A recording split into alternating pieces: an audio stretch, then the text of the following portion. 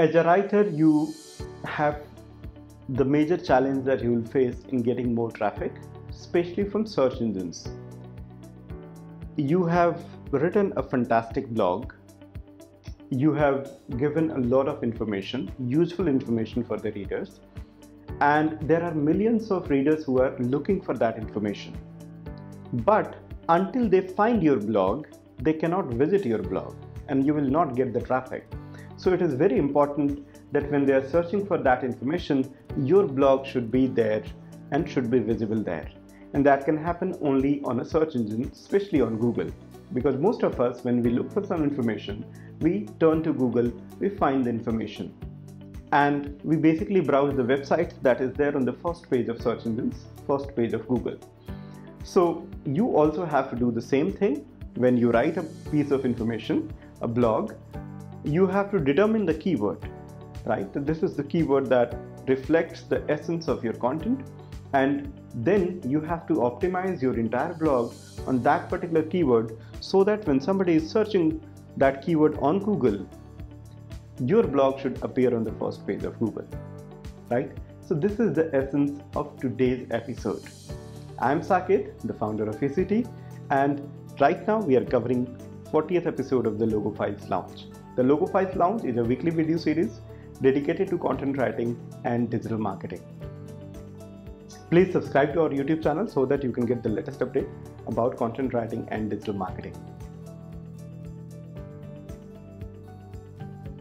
So, the first thing that you need to do is you have to find out a keyword. In the previous episode of the Logophile's Lounge, we have done a session on how do you find out the right keyword for your blog. I have given the link of that blog in the description of this video. Please visit the link if you have not watched that episode. It is very important to find the right keyword for your blog before you proceed, before you do other SEO activities. Once you have decided that this is the keyword which reflects the true essence of your content, the next part is you have to do certain activities of on-page SEO. Please do not get confused with this technical term. There are just a few activities that you need to perform to make sure that Google's algorithm or the robot scan your content properly and they can understand your content and the structure of your content accurately. Once Google robot has understood that your content is on what topic and your content is of high quality, then the chances of getting your website ranked on Google becomes much higher. Also, Google's algorithm is not a human being, so they cannot read the content word by word and find out whether the quality is good or bad. It's just a software program. So it picks up the words, it finds out synonyms and a few other things, and then check the signal whether it evaluates the signal to find out whether the content is of high quality or low quality. As a writer, you have to make sure that when Google's algorithm is scanning your content, it should reflect that your content is written on a particular topic and it is of high quality and it has the valuable information for the readers. If you can just do that, 75% of the work is done, right? So, of course, doing all these activities are very difficult, especially when you do write a lot of blogs. So doing all these activities manually is difficult. So what we do is we are going to use a tool that will make your life much easier. That tool name is Yoast Search Engine Optimization Plugin. Yoast SEO Plugin. This is for WordPress. If you have your own domain name, you can use WordPress SEO plugin. If you do not have a domain name and if you are using a free WordPress blog like xyz.wordpress.com, you cannot use Yoast SEO plugin, right? So in the first part, let's see how you can search, install and activate this plugin. So the first step is to add the plugin. This you can do if you are the admin of your website Then go to plugins, click on add new, and then you can just search for Yoast. Click on install now, click on activate. Now this WordPress SEO is Yoast SEO is installed. What you need to do is, as getting started, when you get started, the first step that you should do is SEO configuration widget. So click over here, and then it will ask you certain details that you need to fill up. So whether your site is live or ready to be indexed. For example, your site is live. And then whether it is a blog, new channel, small offline business, corporation. Then if it is a blog, then click on blog. Then name of the organization, the logo, Facebook, Twitter, the social media profile, etc. So it will ask all the details, and you have to fill up all the details like search engine visibility. Do you want your posts to be visible to search engines or not? Then in the fifth, you will have whether you are the single author or you have multiple authors on your blog. This is now, it will be finished. This is done to give the structured information about your organization to Yoast SEO. This plugin will further submit this information to Google search engine. That will be used for you, that will be used by Google robot or algorithm to update, to scan your website and show your website pages, posts, blog, etc. in search engine results. Right? So that is what you must do before you start publishing your post. Now in the next step, I'm going to discuss, if you have done this, then how you go, and when you add an individual post, then what should be the method to optimize each and every post using WordPress SEO. Alright, so now we have installed the plugin. Now let's see how we can use the plugin and what are the indicators that you need to take care of when you publish a blog. Now I'm going to tell you how you can optimize individual posts or pages. Right now I'm going to take an example of a post. However, you can also take an example of page and use the same technique to optimize any page of a website. Right now we will add a post, and then we will see how we can optimize our blog post for search engines. Click on add new. So this is the blog that has been written. I'm just copying and pasting it here. This is, we have posted the blog over here. Then you will see, when you will scroll down, Yoast SEO. There, the first thing that it is asking is focus key phrase. That is our keyword that we think is most appropriate for our content. The blog was about simple steps to write good ICO white paper. So we will take it as a ICO white paper is our keyword. This we have to decide. Now if you look at this, I have entered the keyword, which is ICO white paper. Now this plugin will analyze the content, and based on that it will tell whether my content is optimized for SEO for Google or not. Let's see how. So first it is showing mobile and desktop preview. When somebody is searching and when your website is appearing on Google, this is how it will look like. It looks perfect, right? This is the title, this is description. It is not being truncated. It looks fine. That is okay. Mobile result is more important because most of the results today are generated through mobile. If you want something else to be shown over here, then you can click on edit snippet and then you can make the changes. You can also include title tag over here if you want to have this title, if you want a different title to be to appear on Google. So you can change the title. Similarly, you can also change the URL, and then you can change the meta description, which is again you can add the description that will be visible, this part which is visible to users on Google. So you can make the changes as per whatever you want, right? This also play an important role because as per SEO rules, on-page SEO technique, your keyword should appear in the title as well as meta description. Meta description or title is something when I am searching something on Google, for instance, this is something that appears, this is meta description and this is title. Ideally, the keyword should be there in the title as well as meta description. This is considered that it is optimized, right? This is SEO white paper, SEO white paper, right?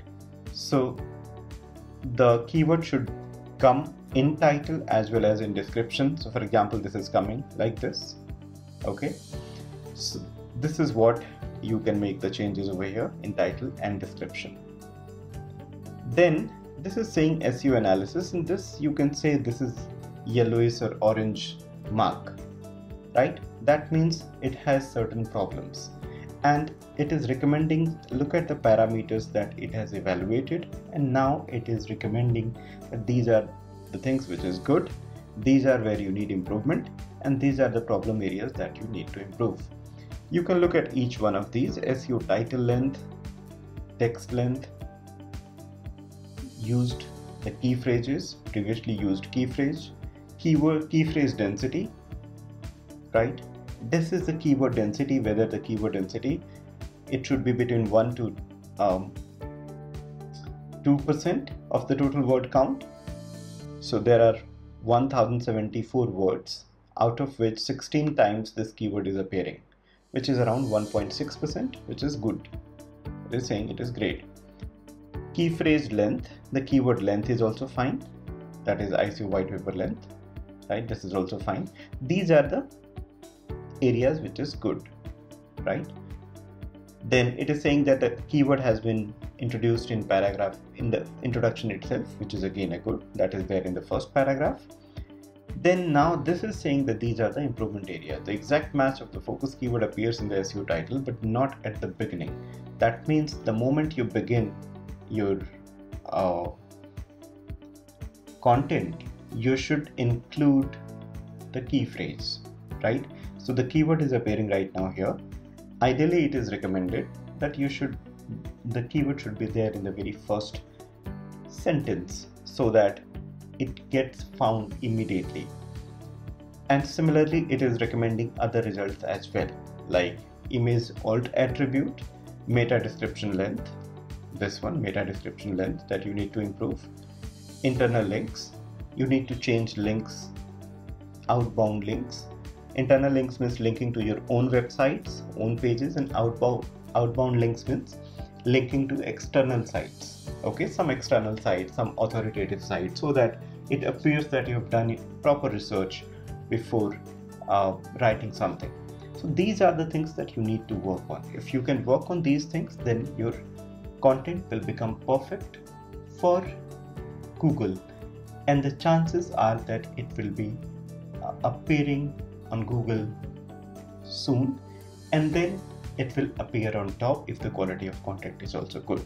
These are the SEO techniques that you need to take care of when you publish your blog. Fixing these will not take more than 15 minutes, but it adds a lot of advantage to your marketing efforts. That was the first part. The second part comes over here. Now this is saying readability. Readability, this finds out the score, right? And it is telling whether your content is readable or not. Now these are again 1, 2, 3, 4, 5, 6, 7 parameters that it has evaluated, and based on that it has given a score of 55.9. You have to make sure that at least readability, most of these points are in green, so this will appear in green. Ideal content for search engine optimization would be this SEO will also be in green, and then the readability part, this will also be in green. That becomes a perfect content for SEO for Google, right? Now it is fixing each of these is quite easy. It's not that a difficult task. You have to, so for example, it is saying sentence length, that is most of the sentences contain more than 20 words, which is more than the recommended maximum of 25%. That means a lot of sentences are longer sentences. We need to write a few sentences, we have to make it shorter. It is saying that passive voice have been used quite frequently, that is 12.1% of the times. So we should minimize the usage of passive voice. We have studied in the class also that passive voice should not be there. Flash reading score, it is saying 55.9. Ideally it should be better than more than 65-70. It is good. Then it is saying that the consecutive sentences, that means the text contains two instances where 3 or more consecutive sentences starts with the same word, right? That means that the consecutive sentences are starting with the same word, and that makes it difficult to read or monotonous to read. Look at this, like it is a blockchain, then it is a great, it is a blockchain and cryptocurrency project, the SEO white paper. Now the beginner words are changing. Now again here it is a great, then it, then again it, right? So 3, and then here once again it. So it is saying that, look at this, in this sentence 4 sentences, consecutive sentences are starting with it. That means the content seems to be monotonous, not readable by the readers, not very reader friendly. So you should change these. These are the things that you can take care of, and this will ensure that make sure before publishing the content, make sure that SEO and readability both are in green color, and then this will be done. It will be a perfect post, right? Now I will make a few changes quickly and show you on how SEO and readability can appear in green, and it will look a fantastic blog. I made a few changes to see how whether this can be made in green or blue or not. So you can see now SEO is looking green, readability is also looking green. This is the ideal scenario when now you should go ahead and publish the content. Though I have taken a dummy content, and that is why you might find some grammatical mistakes, etc. over here. That should not be there. Make sure that the content should have quality.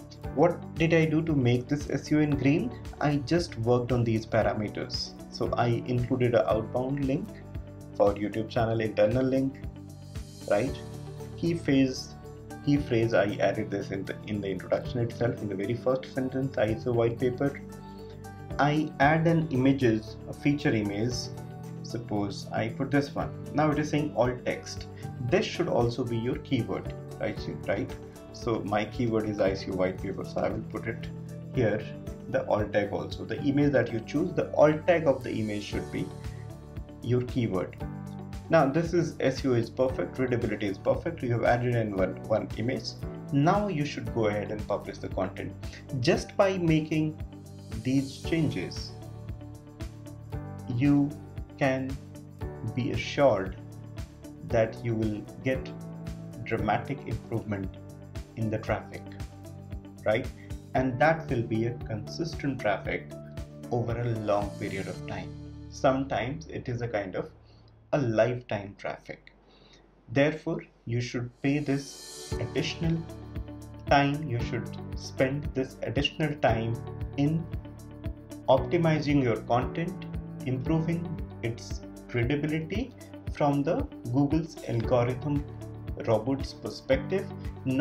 Of course, from the human's perspective, you will write a good content, but from the robot's perspective also, the content should be readable and it should reflect the true essence of the keyword for which you are optimizing this content. Thank you very much for watching this video. Please subscribe to our YouTube channel to get the latest update about content writing, digital marketing, communication skills, and personality development. Thank you very much.